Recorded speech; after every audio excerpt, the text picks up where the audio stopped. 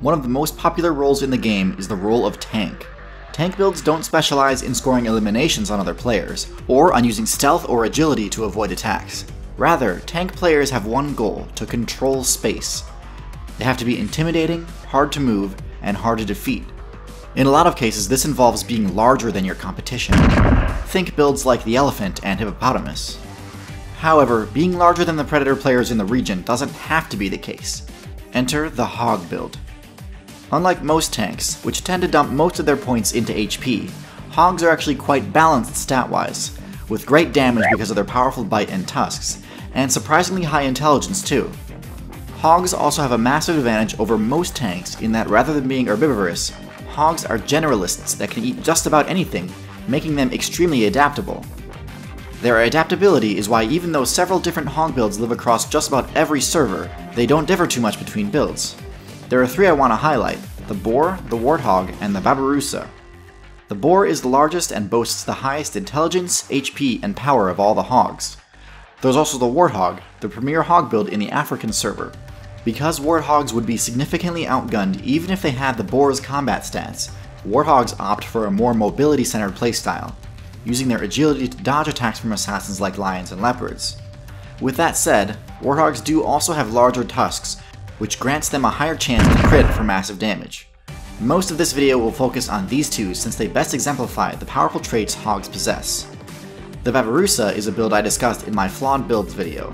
It has very similar stats to the warthog, but has the tooth regeneration ability, which in the right situation can be very powerful, but in the babirusa's case, means that unless the player frequently breaks their tusks, eventually they'll grow so long that they'll start inflicting stab damage on the player's own weak point.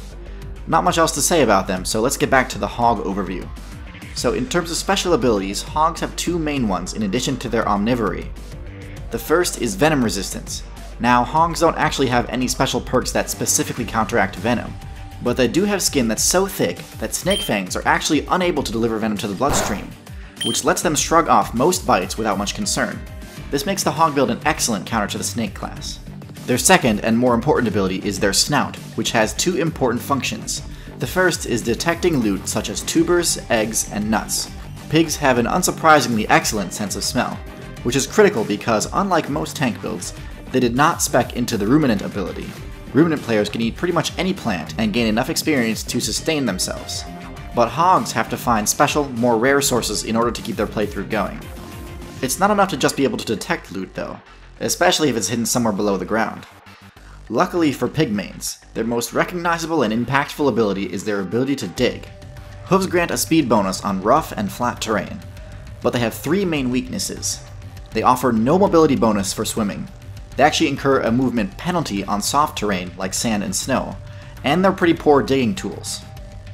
Digging is a skill that's usually only available to players who've spec'd into paws or claws rather than hooves, but because pigs have snouts that are reinforced with both extra bone and cartilage, their snouts can basically be used like a shovel, which is perfect for unearthing all sorts of rare and valuable loot. Digging helps offset another big weakness that hogs have: they can't cool themselves down on their own. They don't have the ability to sweat, of course, since that's an exclusive human ability, so what hogs have to do is use their snouts to dig up mud to wallow in. Wallowing grants them a temporary heat resistance buff, which is crucial for succeeding in places like the African server. Both the wild boar and the warthog boast considerable offensive strength in addition to their other abilities. Their charge attack can deal significant enough damage to deter most predator players, and even completely eliminate them from the game if multiple hogs attack at once.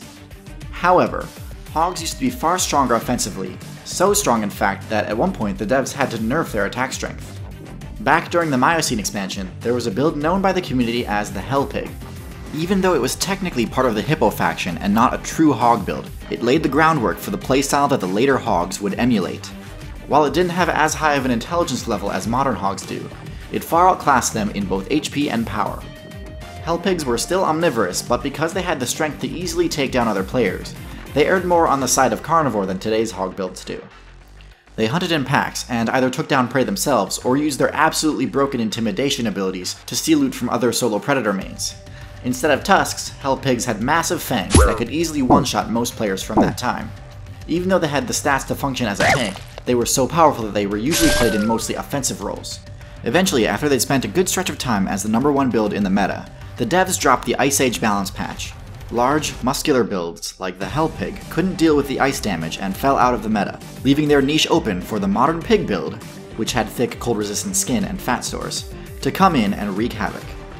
Now, at this point I've discussed all the relevant honk builds from past and present, but I bet you're wondering why I haven't discussed these.